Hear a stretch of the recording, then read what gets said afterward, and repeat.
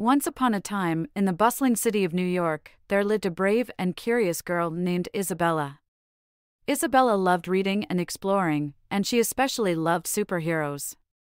Her favorite superhero of all time was Spider-Man. Isabella would spend hours poring over her Spider-Man comics, imagining herself swinging through the city, fighting crime, and saving the day.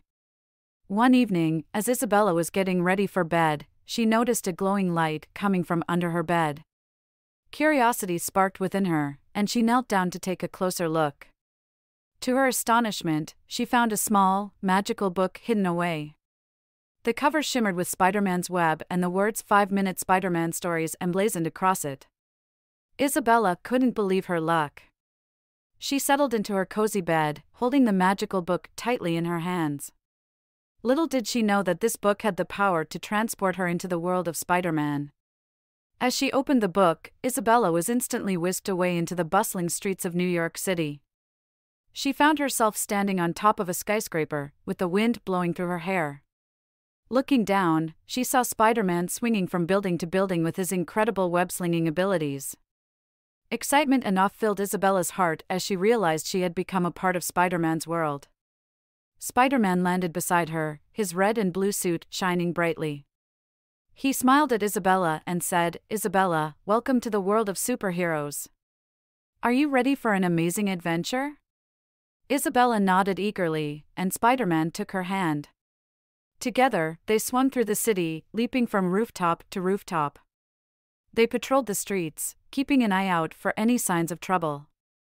Isabella couldn't believe her luck as she fought alongside her favorite superhero, using her quick thinking and bravery to help save the day. Throughout the night, Isabella encountered many of Spider-Man's famous villains. Each time, she faced them head-on, using her wits and the lessons she had learned from reading the Spider-Man stories. Whether it was battling the Green Goblin, outsmarting Dr. Octopus, or stopping the evil plans of the Vulture, Isabella never lost her spirit or determination. As the night drew to a close, Isabella and Spider-Man returned to the top of the skyscraper. They watched the sunrise, the city slowly coming to life beneath them. Isabella felt a sense of accomplishment and pride. She had become a true superhero, even if just for one incredible night. Spider-Man turned to Isabella and said, "Isabella, you have shown great courage and bravery tonight. You have proven that anyone can be a hero, no matter their age. Remember, with great power comes great responsibility. Never forget the lessons you've learned, and always stand up for what's right." With those words, Isabella felt a warmth fill her heart. She knew that her adventure with Spider-Man had come to an end, but the memories and lessons would stay with her forever. Spider-Man opened the magical book once more, and Isabella found herself back in her cozy bed, clutching the book tightly in her hands. As Isabella drifted off to sleep, she knew that she would always cherish her special Spider-Man adventure. She had learned the value of bravery, friendship, and using her powers for good. Isabella knew that no matter what challenges lay ahead, she would always have the spirit of a hero within her.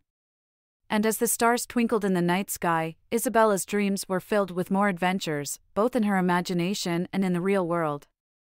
For Isabella, the journey of a hero had just begun, and she couldn't wait to see what the future held. The end.